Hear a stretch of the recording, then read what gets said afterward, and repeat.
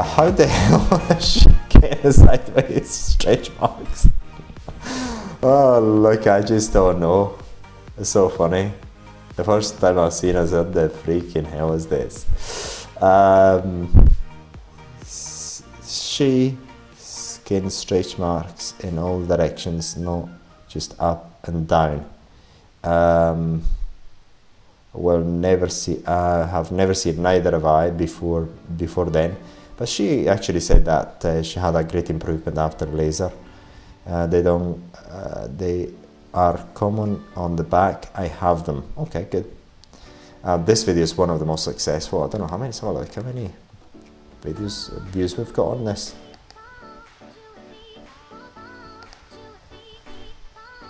So what we're doing today is we're performing the treatment on the... Oh my god, almost 100,000.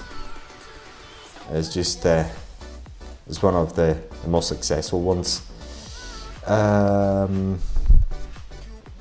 have a look. Month ago.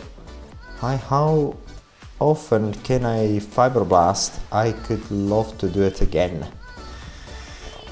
How often? As often as you want. You've got to leave at least 2 months in between if you want to treat the same area. But all the information is on balticplasma.com.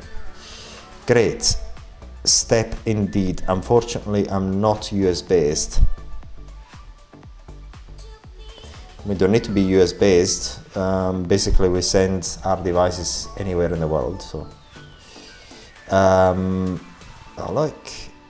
what is the HDF 15 mean and the cartridge spin axis offset, please? To be fair, I can't remember, and if I didn't explain it, it's not that important. How often can a client have a high intensity focused ultrasound treatment? Every 3 months. So look, let's go a bit down. This is this new thing. I just don't know how to get into the other freaking comments.